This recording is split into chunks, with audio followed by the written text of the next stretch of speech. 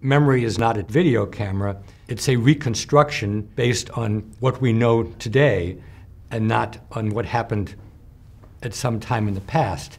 So in that sense, it's fair to say that every time we remember something, we bring some of our own interpretation, some of our own context to bear. And this becomes especially difficult in the modern era because we don't just have the initial experience, but we have cameras and photographs and videos. And when we remember something, it's very difficult to know, do we remember the thing as it actually happened, or in terms of the many media reconstructions of that event. Nonetheless, people do differ in how accurate their memories are. Some people are closer to being a photograph when other people are completely dependent upon media and upon linguistic encodings of what happened. The only way that we can really test this would be to give somebody an experience and then not allow him or her to ever talk to anybody about it or to look at any kind of a recording and then see how well they could construct it. And some people are very good. I think that there are two terminologies from psychology that are helpful. One is eidetic imagery. There's a very small percentage of the population, maybe 1% or fewer, that actually can remember things in a photographic way. The other word is gist. Gist means getting the essence of something.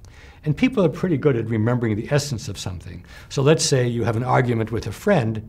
You may not remember anything that you and the friend said, but you might remember pretty well how you felt and who got the upper hand and things like that. So the more we study memory, the more we understand how much of it is constructed and reconstructed over and over again. I know you have a question about my first memories.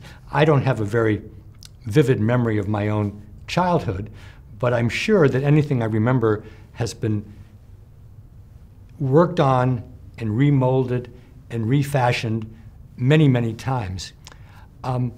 I do remember with one of my children that when he was about 2 years of age, we went to Hawaii and we saw people jumping from a very, very high cliff into the water, maybe 30, 40 feet.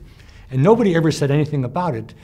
And a few years later, when we were in Australia and there was a similar thing, he actually remembered the earlier one.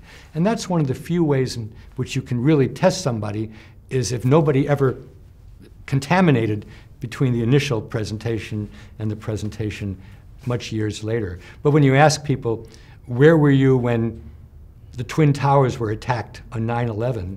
Or where were you when Lehman Brothers melted down in September of '08? Or where were you when Princess Diana died?